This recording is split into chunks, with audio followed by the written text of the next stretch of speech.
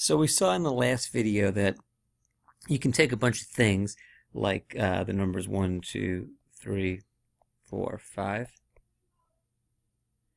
and you could rearrange them. Turns out you could rearrange them 120 ways. And those 120 ways are all known as permutations. And one of those 120 permutations would be 4,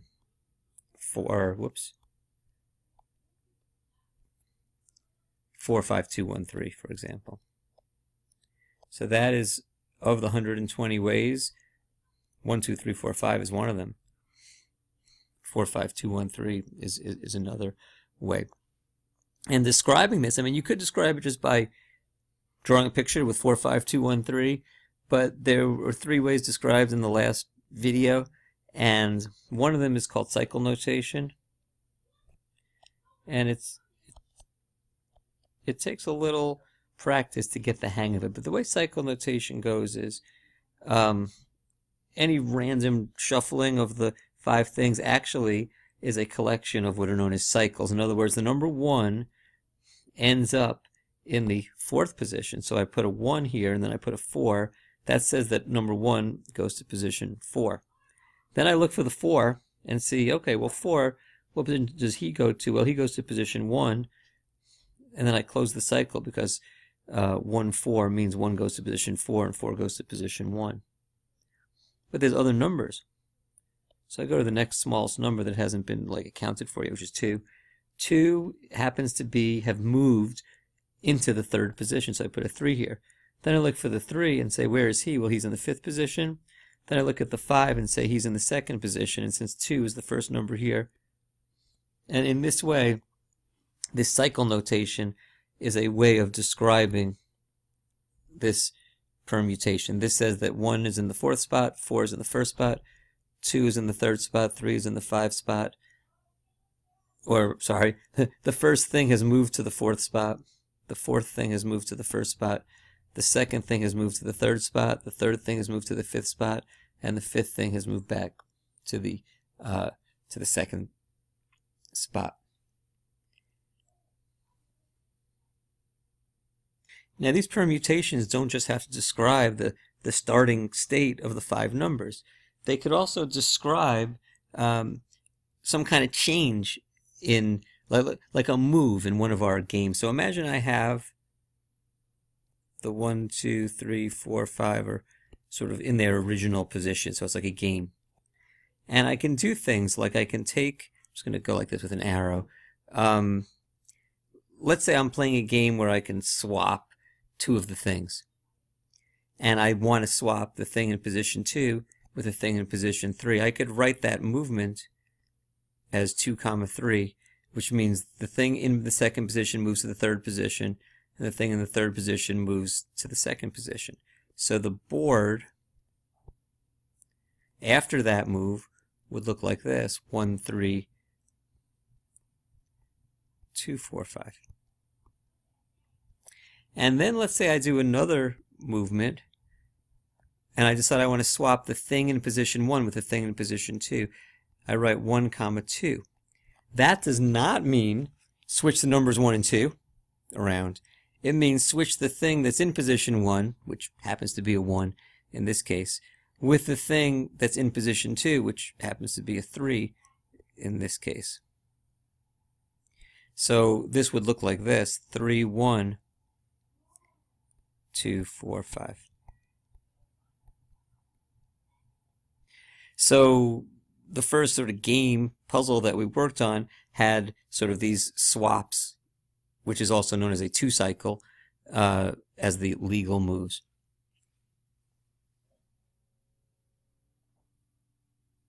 So if I open up the app and go to puzzle number 1, and I want to do, for instance, the move 3, 7, that would not be switching the 3 and the 7, but it would be taking from this shuffled state the thing that's in position 3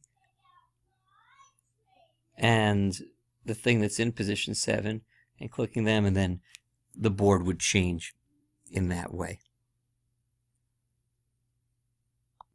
I could also take the app that was done, puzzle challenge number 2, where you can do a 3 cycle, and maybe I can go like 2, 9, 11, and when I do the thing in position 2, the thing in position 9, and the thing in position 11, those would swap around. I should mention that the order does matter of the numbers, but whether I say 3, 7 or 7, 3 for a 2 cycle, those are the same thing. But the order kind of matters when there's a 3 cycle. 2, 9, 11 means 2 goes to position 9, the thing in 9 goes to position 11, the thing in 11 goes to position 2. But although the order matters, there are some orders that are equivalent, like 9, 11, 2 would be the same thing, and 11, 2, 9. Those all would be the same thing, because in each of them, 2 is going to position 9, 9 is going to position 11, 11 goes to position 2. But these are not the same thing, for instance, as 2, 11, 9. Like, that's not the same, but there is more than one way to describe it.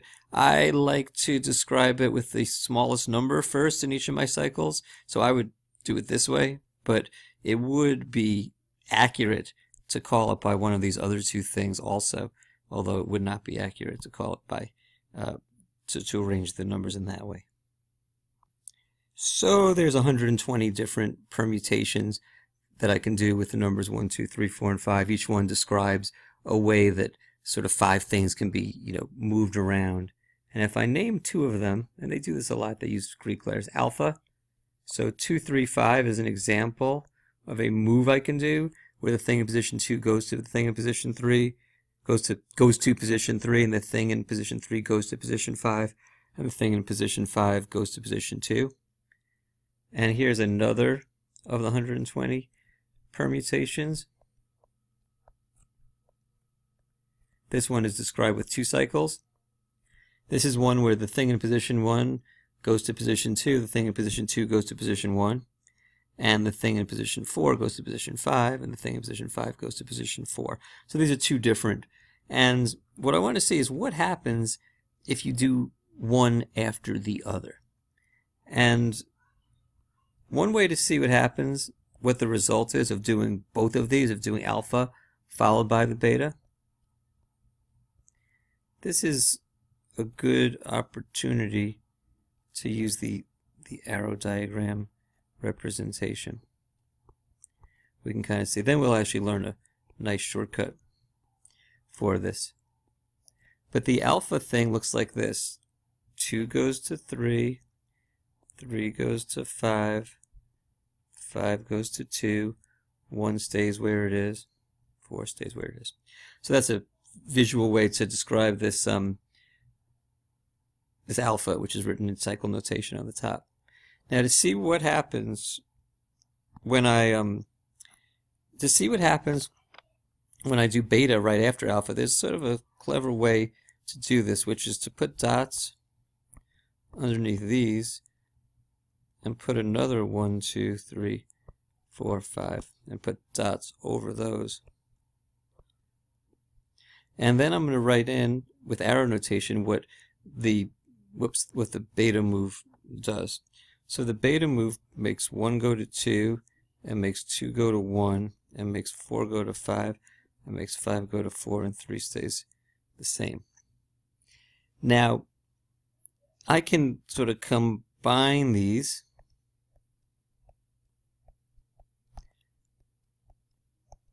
into one cycle notation, one arrow notation looking thing that kind of is the result of doing one after the other. I'll just go alpha, beta like that, like almost like multiplication. It's sort of do the alpha and then the beta. Well, watch what happens. I'll give you the way we do this. We start from the 1, we sort of follow the arrows. We go, it ends up at 1, and then it kind of takes a path over here, so it ultimately ends up at 2. So over here I just make a single straight arrow from 1 to 2. Then I go to 2 and say 2 goes to 3 and 3 stays at 3. So my 2 ends up going to 3. Then I go to the 3, 3 goes to 5, but then from here the 5 goes back to 4. So on my compressed picture, I want to make 3 go to 4. And 5 goes all the way to 2, but down here the 2 goes back to 1. So the 5 goes all the way to this one. Oh, I left out the 4. 4 stays at 4, but then down here this 4 goes to 5, so in the sort of resulting picture of both, it goes like that. So if I were to do move alpha followed by move beta, it actually turns into this. This is called composition of permutations, and we say that alpha times beta. Now that written in cycle notation,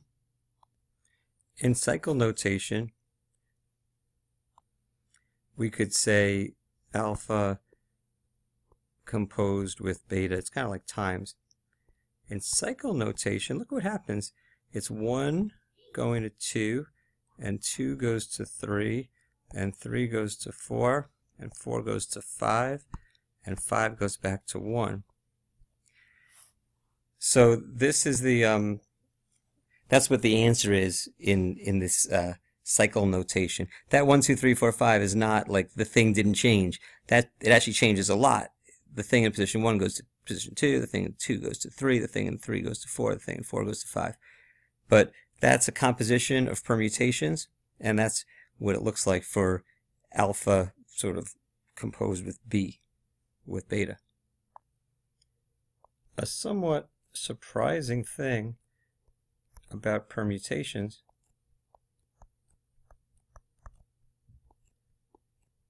getting ready to now do, what if I did beta first and then alpha?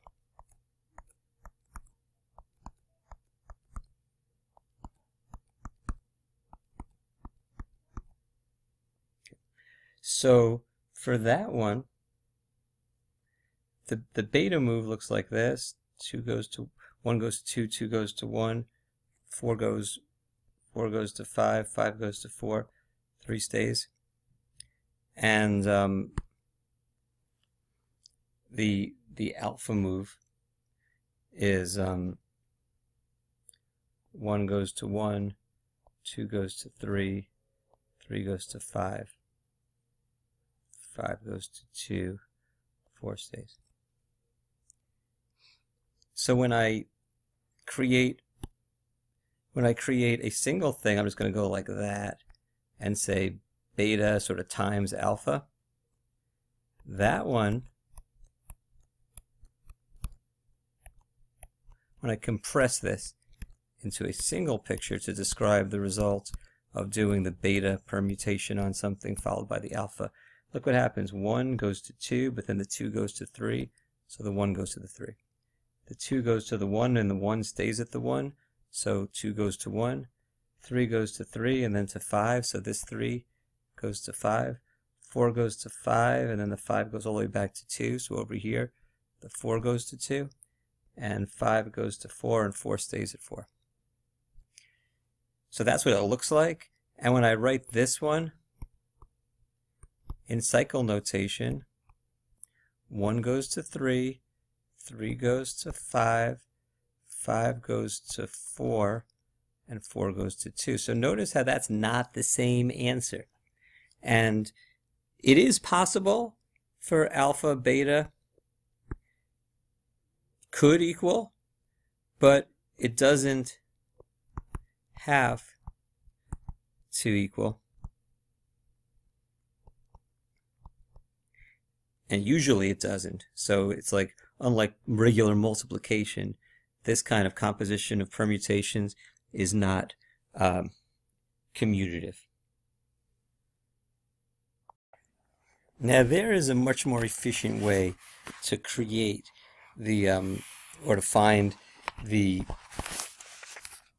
result of composing the two permutations, alpha, beta, like that, and to get the answer in cycle notation, all in one kind of slick way. And it's really useful to know how to do this, and I'm going to teach you how to do that now without doing like before with those arrow diagrams. Those are pretty useful for like seeing what's going on, but as far as like actually calculating out the result of doing this A alpha permutation followed by the beta permutation and seeing what the result is in cycle notation, there's a way to get directly there, and it goes like this. First, we're just going to write the two permutations in cycle notation next to each other. Now this little sort of time sign in the middle, you don't even really need to write that because of the way this process works. So we start by taking number 1, the smallest number there is, and I imagine putting 1 into this, and when 1 goes in, like if I put 2 in, 3 comes out, but if I put 1 in, 1 stays in position 1, so sort of 1 goes in to this first one, and then the 1 comes out of it because it doesn't change at all. Then the 1 goes into here, and this says that 1 goes to position 2. So then the number 2 is going to come into this one. Since there's no 2 in this one, 2 is going to stay as 2. Now we start over, and we put 2 into this first thing, and the 2 becomes a 3. And then that 3 gets put into this thing, but that one stays as a 3. So a 3 goes into there and stays as a 3, because there's no 3 in there. Then we come back and we put a 3 into this guy, and the 3 becomes a 5, or goes to position 5. That 5 then gets put into this next one, which stays as a 5. Then that 5 gets put into here, so there's a 5 here, and that becomes a 4. And then finally, we put a 4 into this thing, which stays as a 4 because there's no 4 in that cycle. So then the 4 goes into there, which stays as a 4 again because there's no 4 there. And the 4 goes into there and becomes a 5. And then finally I put a 5 into this, and the 5 becomes a 2, or goes to position 2. That 2 then gets put into here, and there's a 2 there, it goes to position 1 because it cycles around. Then the 1 goes into here, but since there's no 1 there, the 1 stays as a 1. And we close up the cycle. Now that is kind of confusing the first time you see it, but it does get us the same answer that we got before. I'm going to do this process again. We get an opportunity to practice this also. Then we're going to see how this applies to some of the puzzles in the app. So here, we're going to see if we get the same answer that we got with the arrow notation. Okay, so we start with 1. 1 goes in, becomes a 2. 2 goes into here, stays as a 2. That 2 goes into here, becomes a 3. Then the 3 goes into here, stays as a 3. That 3 goes into here, stays as a 3. That 3 goes into here, becomes a 5. 5 goes into here, stays as a 5. That 5 goes into here, becomes a 4, because the 5 goes to the 4. That 4 goes into here, stays as a 4. Then the 4 comes in here, stays as a 4. The 4 goes here, becomes a 5. The 5 goes in here, becomes a 2. And finally, the 2 goes in here, becomes a 1. That 1 goes in here, stays as a 1. That 1 goes in here, stays as a 1. Now you can compare this to what we got when we did this with the arrow diagrams, and you will see we do get 1, 2, 3, 4, 5 for alpha followed by beta, and we do get 1, 3, 5, 4, 2 for beta followed by alpha. And that is a little confusing to imagine the numbers going in, and if sometimes it changes and sometimes it doesn't, depending on if that number is if that number is represented there or not. But we are going to get to practice this. This looks like a simpler one because each of the alpha and beta are pretty small, but something new kind of happens here that I want to show you. So when I do, alpha followed by beta, look what happens here. Start with 1. 1 becomes a 2. Then the 2 goes in here and stays as a 2. Now, I put the 2 into here. It becomes the 3. Then the 3 goes into here. It goes back to a 1. But I want to write a 1 here because I already have 1 over here, so I close the cycle. But I'm not done yet because there's still the 3 and 4. So then I find the smallest number that hasn't been represented yet, which in this case is the 3, sort of on, or the 3, it just is in this thing. So I'm going to start by putting 3 into the left-hand one, the 3 becomes a 1, and then the 1 goes in here and becomes a 4. So we have 3, sorry, when I picked the 3 I wrote it here. And then the 3 became a 1, and the 1 goes to 4. And then when I put 4 into here, 4 stays as a 4. Then I put 4 in here and it goes to the 3, and I close the cycle. So the product of these, or the composition of the permutations, could become, you know, more than one. It doesn't have to become one cycle like it did in the other two examples. If you pull up the app and you go to puzzle number 2, and we go to solve so that everything's in order, and we actually go ahead and do 1, 2, 3, followed by, and this is position 1, 4, 3, so position 1, position 4, position 3. We will see that the result is that 1 and 2 have switched places, and 3 and 4 have switched places, just like it predicted. To get more of a feel for this, you can go to puzzle number 10 and go to solve so that everything's in order. The way puzzle 10 works, there are these 8 moves which you can do with these orange buttons, and I'm only interested in 2 of them. Move A, and you can see that the numbers there are 6, 7, 10, 11. So if I push A over and over, we see that those 4 numbers kind of cycle around. And what move C does, you can see the numbers 1, 6, 11, 16. That causes the numbers on the diagonal to cycle around. So I want to see if I can predict what happens when I do, oh, and also we can see that A followed by C, does a different thing than if I do C followed by A. So I'm going to see if we can kind of predict this. Here I have A and C, what they are listed. Whoops. And if I do AC, I get 6, 7, 10, 11, 1, 6, 11, 16. So 1 goes in, stays as a 1. That 1 goes in here, becomes a 6. So I have 1, 6. 6 goes in, becomes a 7. 7 goes into here, stays as a 7. 7 goes in, becomes a 10. 10 goes in, stays as a 10. 10 goes in, becomes an 11. 11 goes in, becomes a 16. 16 goes in, stays as a 16. 16 becomes a 1. So AC, it predicts that. We can actually see if that's right. If we go to the app and we do A followed by C, we can see that it is true that number 1 has ended up in position 6, number 6 has ended up in position 7, number 7 has ended up in position 10, number 10, which was in position 10, ends up in position 16, and the thing in position 16, namely the 16, ended up in position 1. On the other hand, if I instead did C followed by A, 6, 7, 10, 11, that would go like this. 1 goes in, becomes a 6. 6 goes in, becomes a 7. 7 goes in, stays as a, to the beginning, stays as a 7. 7 goes in, becomes a 10.